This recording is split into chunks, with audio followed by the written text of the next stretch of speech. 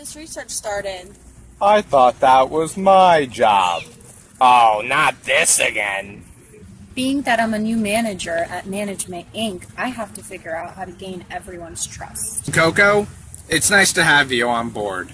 Oh, thank you so much. I'm really excited to be here, but I have to learn how to gain everyone's trust. Well, you can use formalization to gain everyone's trust. By giving them clearly defined roles, it might make their jobs easier. That's a great idea. Oh, I have an idea. I'll have an individual meeting with everyone explaining their tasks. Hi there, boss. Hi, Sampson. How are you doing today? Just great. Well, I would actually like to give you the responsibility of being the team leader and report directly to me. Oh, that sounds great.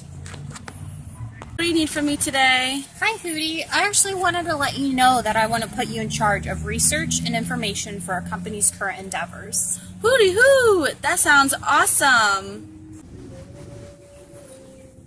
Well, hello there, boss. Hi, Thomas. Glad to have you here. I wanted to let you know that I've decided to designate you to compiling and organizing Hooty's research. Thank you. That sounds like a great opportunity.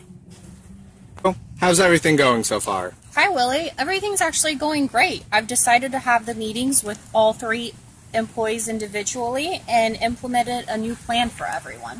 Fantastic. Sounds like you're right on track with gaining their respect. Thank you. I like Koko's plan, and I think I really trust her. She's alright, I guess.